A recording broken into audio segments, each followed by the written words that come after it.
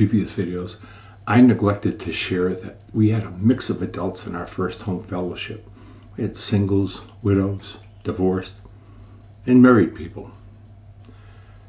We frequently helped each other with biblical applications for our homes, workplaces, and schools, and even applications that applied to our fellowship together. As we continued doing this, we experienced that with each application of God's Word, we were being transformed, sanctified. Sanctification is the process of being set apart in Christ's character for His use. This is the work of His indwelling Spirit. The transformation began in the unseen niches of our hearts.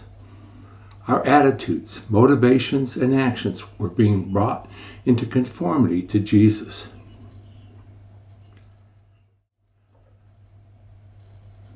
Being set apart from the world for our Lord's purposes with the help of His Spirit had been totally underemphasized in the prior religious experience of everyone in the fellowship.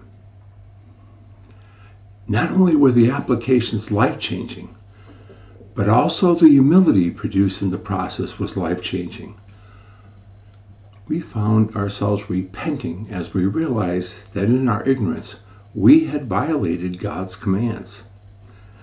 This was a good thing. As we matured in this practice, we also experienced an increasing number of testimonies to divine answers to prayer.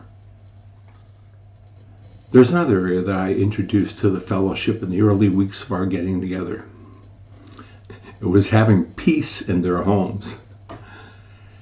In the decades before our first home fellowship, I had counseled religious leaders. This gave me opportunity to speak in many congregations throughout New England.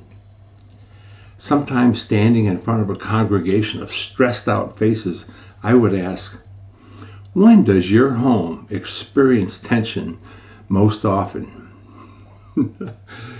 By far, they would blurt out that it was getting ready for the Sunday morning service.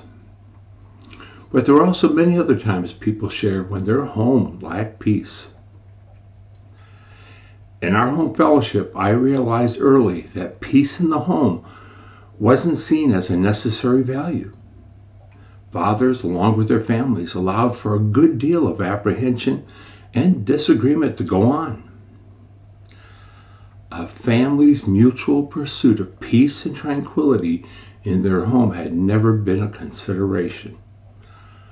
I helped them see the biblical importance of peace so that the love of Jesus could really blossom in their homes. There is no way to keep peace all the time, but when the peace of the home was disrupted, they each cooperated in helping restore it.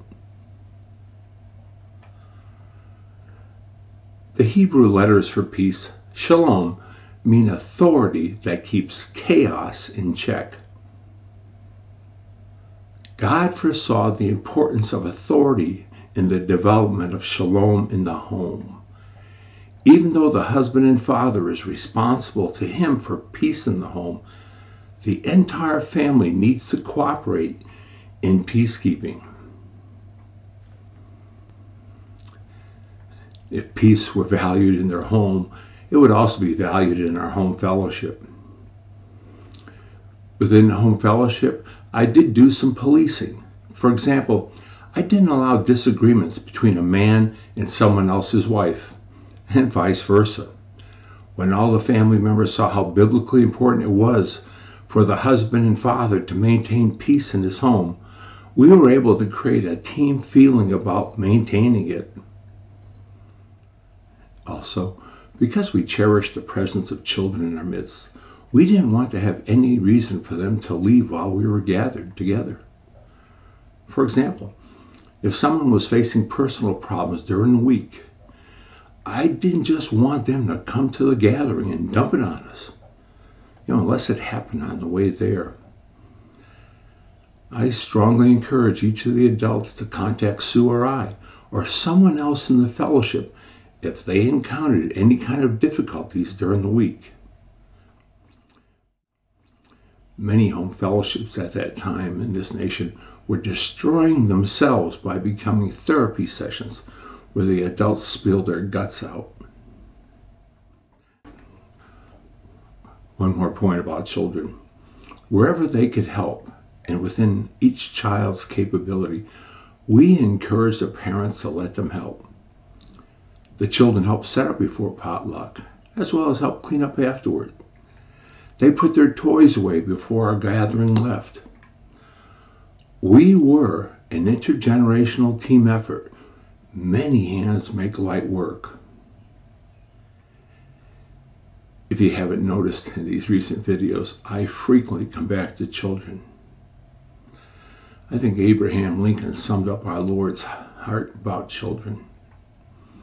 No man stands taller than when he stoops to help a child. There is great blessing in both the home and the home fellowship when you turn the hearts of the men to the children and the hearts of the children to the men.